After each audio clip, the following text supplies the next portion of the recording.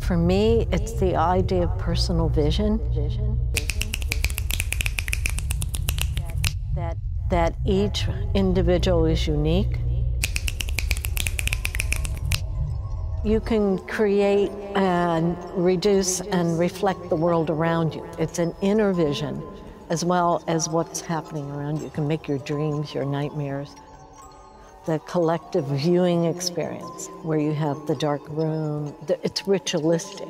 You're sitting there in the dark. It's almost akin to being dreams where it comes towards you. And it's up to each individual to interpret not only what the filmmaker made, but each spectator to bring themselves to it.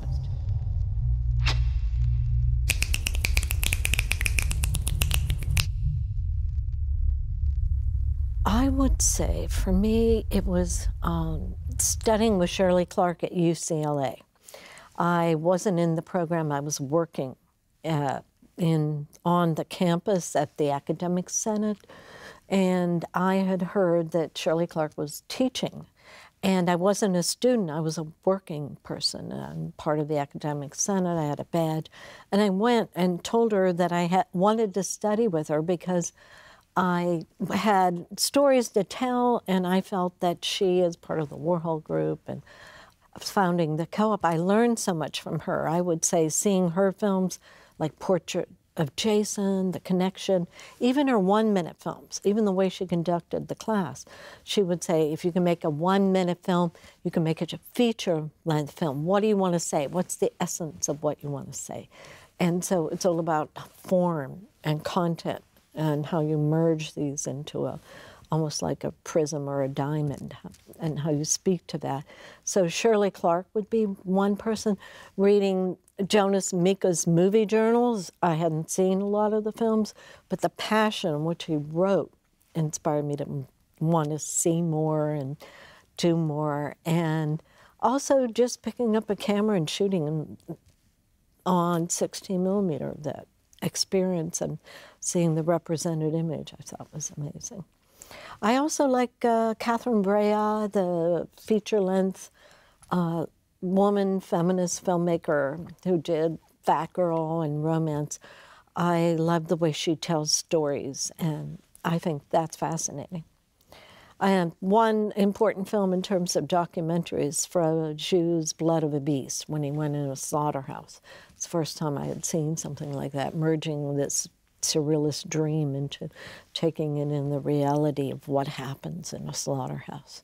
The life and death and blood and sweat. And it's all black and white, but it still had the power to move me.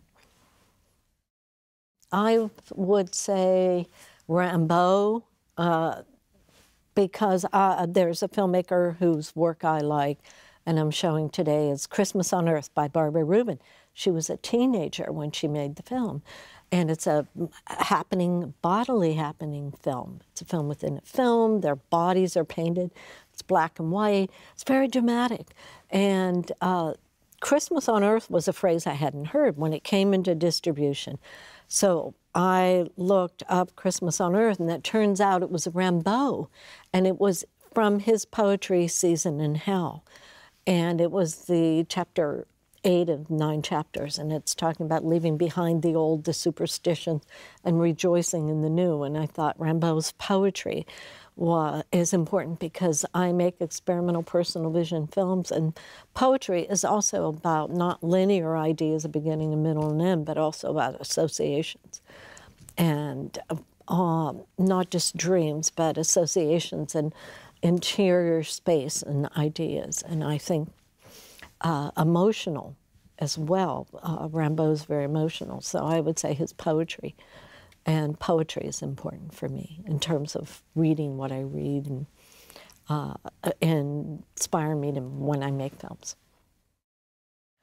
I would start by saying my name. You know, my name's MM Serra, S-E-R-R-A. But when I was very little, the name means Mary Magdalene. And in our culture, in a Christian puritanical culture, it's the woman is other. It's the woman is flesh. There's a virgin, the whore, in Catholicism, Christianity. There's always these representations. And So from knowing that my name is Mary Magdalene, this iconic classic, it asked me to ask why. What does it mean to be other? What does it mean to be outside the heteronormative capitalist system in a way? Because personal vision, it means that we're all equal, that we all have a quality and a statement and something to say. There isn't this pyramid effect. So I would say for me, a very personal thing, it made me an avant-garde filmmaker, was just my name, Mary Magdalene. It led me to ask why, what's it mean? And it allowed me to freedom to be outside and to question the system, to stand outside and look and evaluate and analyze. And sometimes it's difficult. Freedom is actually a challenge. It's really difficult. But it's also liberating and allows you more opportunities to, if you will take them, if I will take them, to make work that is more radical. Explore all the possibilities, all the tools, not to just say, oh, I can only work in film or I can only work in digital. Right now, where I am in New York, the New American Cinema Group, the Film Co-op, we're having an optical printing class that whatever age you are, you can take it. But a lot of newer filmmakers want to experience the filmic process because you have the chemicals, the smell. It's more visceral, tactile, and it's more nuanced than digital. Digital's constantly changing. And so I say explore all the possibilities and be willing to experiment and be willing to fail sometimes, or do something that you feel, oh, well, I can't believe this didn't work out, but I can learn something from it. I'm going to keep trying, to keep doing it, and to challenge yourself to continue to make work, be productive, and be structured, analyze your time, research the area you're living in, find the best teachers, or find the labs you want to work with, or the people. Collaborate. I would say collaborate, too. Rather than being the solitary, isolated genius, be part of a group that inspires each other and forms. Like the cathedrals in the Middle Ages weren't built by one man or woman. It was a collaborative effort. And I think collaborations are good. I would say it's vital because this program's bringing in people from other places, like me, like Beth B., John Zorn, Charles Atlas. It's exposing to making a hot house or greenhouse type environment for new filmmakers to thrive in. You need it. You need to not only make your own work, but to see as much work, read as much, look at different types of films being made, or different scholars, or philosophers, or poets. And I think it's vital for the intellectual community. I think the intellect is extremely important in strategies and the ability to analyze things. And I think, well, they say, oh, you can see that online. But when I go online to look, it's clipped.